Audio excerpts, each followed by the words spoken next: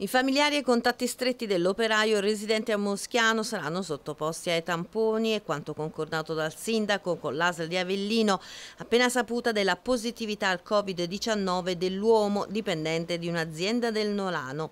Rosario Addeo ieri sera intanto ha informato la comunità di Moschiano dell'accertamento di un altro caso di Covid, chiedendo ai propri concittadini di rispettare in maniera rigorosa tutte le dovute precauzioni, sicuro della loro collaborazione. Intanto stamane l'azienda sanitaria locale di Avellino ha comunicato che l'uomo è risultato positivo al coronavirus a seguito del tampone effettuato al presidio ospedaliero di Nola. Si tratta di un soggetto asintomatico già in isolamento in quanto contatto di un caso positivo proveniente dalla provincia di Napoli.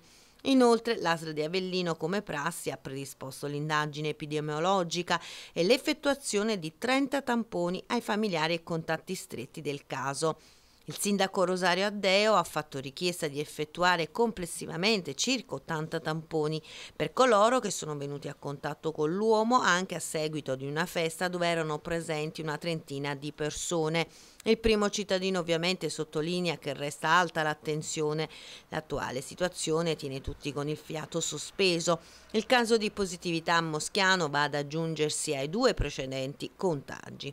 Da inizio luglio ad oggi nella provincia di Avellino sono 28 i casi, 7 dei quali già sono guariti.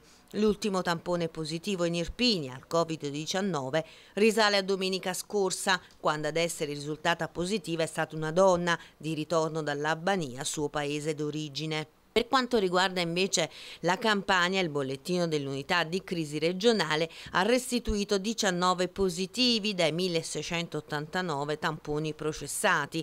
Il totale dei contagiati in Campania da inizio dell'emergenza coronavirus ad oggi è di 4.974, mentre il totale dei tamponi processati è di 327.787.